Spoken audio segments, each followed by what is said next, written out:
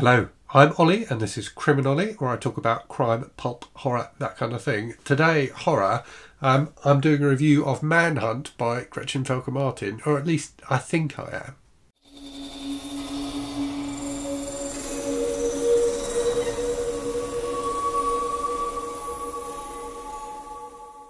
Now, traditionally, the way you do a review of a book is you read the book and then you figure out what you think of it, and then you tell your audience or your reader what you thought of the book. The problem I've got in reviewing Manhunt is I'm still not sure what I thought of it. So I finished it yesterday, and it was quite an experience. I think it's probably the angriest book I've ever read. It was shockingly angry, and I think having read it and immersed myself in it, I get why. So I think that's probably what this review is largely going to be about. But first of all, let's talk about what the book's about. So it is a near future horror novel, kind of I don't know if it's dystopian or post-apocalyptic. I suppose it's post-apocalyptic.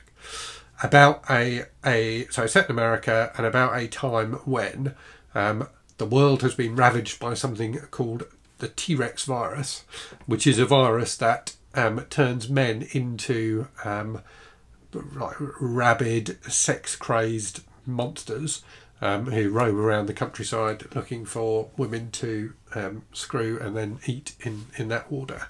And the potency of the virus is such that if a woman becomes pregnant and the baby is male, then the baby will literally eat its way out of her, rather than being born in a more traditional manner. So that's the setup, and the women who are left in the world are defending themselves, forming militias and things like that to defend themselves against these rampaging male monsters. So that's the setup, and it's a similar setup to there have been a number of gender apocalypse, as they tend to be called, books recently. There was Sleeping Beauties by Stephen King and Owen King, which kind of was a slightly different take on it, but a story where one gender, something weird happens to them. And the thing that is missing in a lot of these stories, a lot of these books, is in that scenario, how are trans characters treated? How are trans people affected?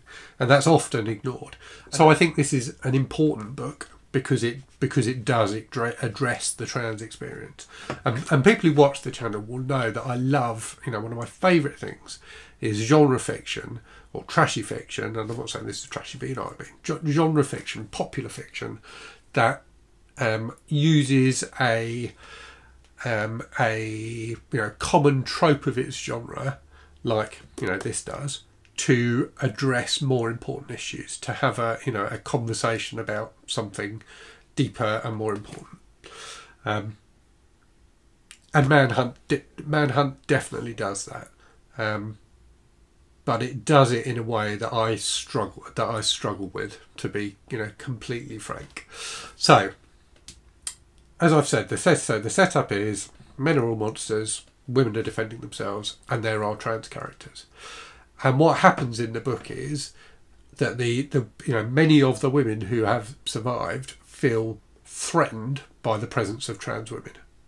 So they do not consider them to be women, despite the fact that they are not affected by this virus, as long as they keep on taking some sort of medication to balance their hormones and things like that, or to eat the testicles of men, which is something that happens a lot in this book.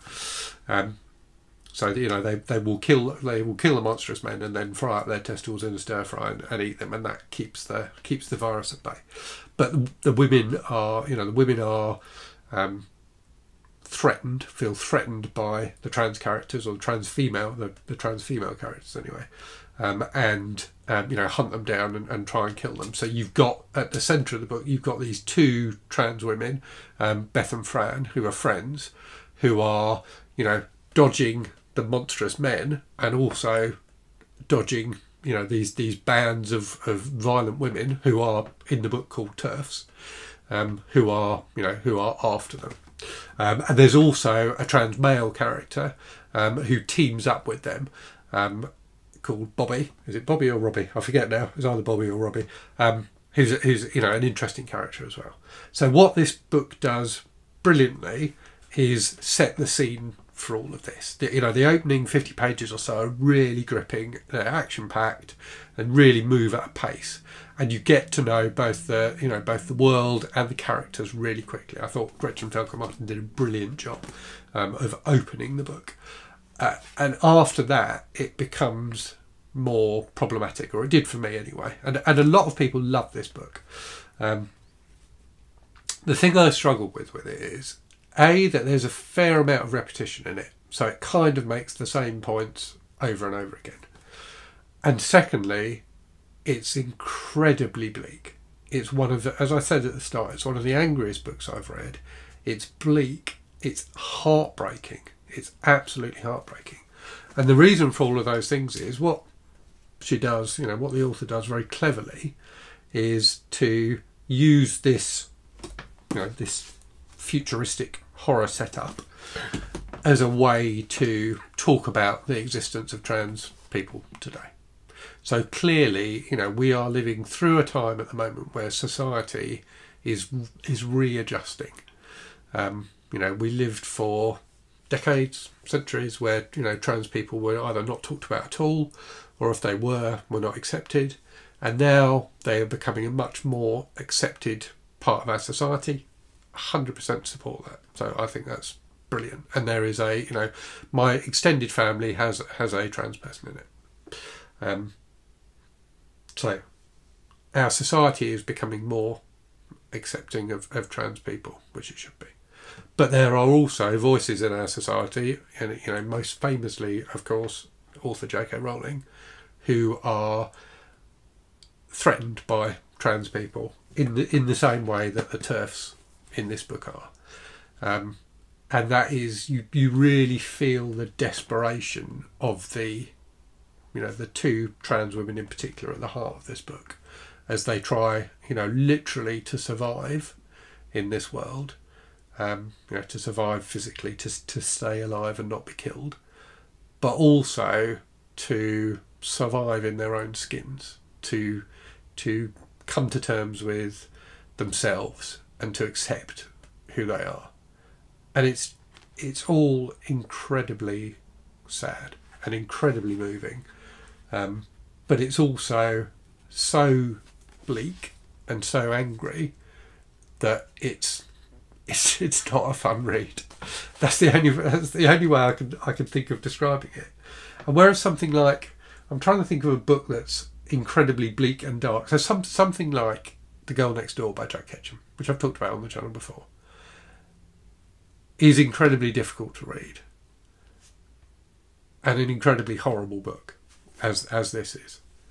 But somehow, I think for me, perhaps because whilst The Girl Next Door is based on a true event, it's not based on the real life experience of thousands, hundreds of thousands of people, which this is.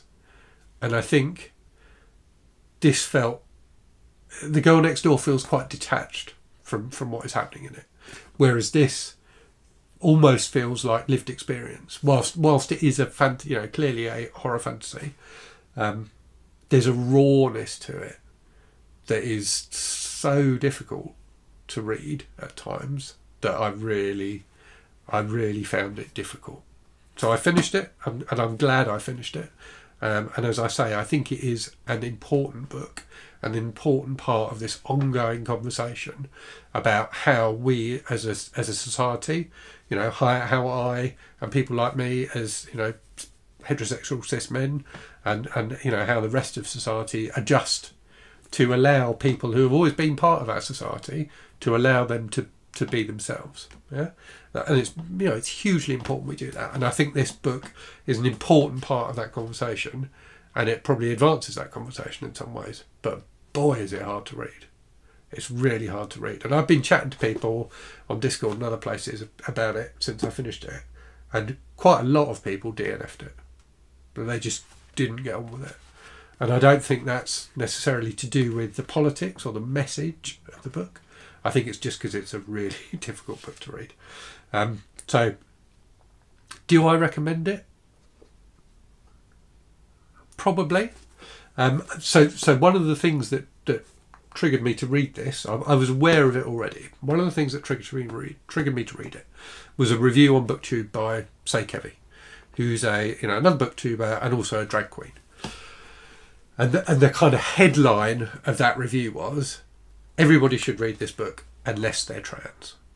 And the reason for that was, it's so raw and so triggering about the reality of being trans that it's almost too painful. And I think that holds true. It held true for me as well. Whilst I'm not not directly impacted by the things that are discussed in this book, I found it really, really bleak and depressing and difficult. So yes, that's my jolly review of Manhunt by Gretchen Felker-Martin. So if you've read it, do let me know what you thought, because I'm really interested to talk with other people about this book because of the impact it had on me. Yeah, I'm still processing, as you can probably tell from this very rambly video. But yeah, let me know. Anyway, as always, hope you're safe and well. Hope you're reading good stuff, and I will speak to you again very soon. Cheerio.